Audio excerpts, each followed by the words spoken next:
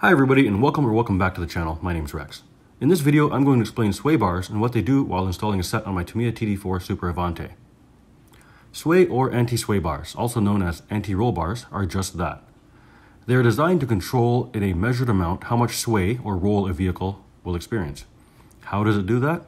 First, let's understand that the body roll equals weight transfer. Well, the sway bar is connected to both left and right sides of the car via the suspension arms and attached to the center to a fixed point on the chassis. When one side is compressed, the other side also wants to be lifted by the bar. The thickness of the bar is the main determining factor as to whether the car will roll more or roll less. The other deciding factor is the relation of where the link is secured to the sway bar. Closer inwards, and we have a stiffer bar that reacts sooner. Farther out, and we have a bar that reacts slower and feels softer. So where do they work and how do we use them? From what I understand, less roll means less steering grip because the car isn't allowed to roll onto its outside tire as much, therefore transferring less weight. But more responsive and more direct handling because more of all of its tires are on the ground.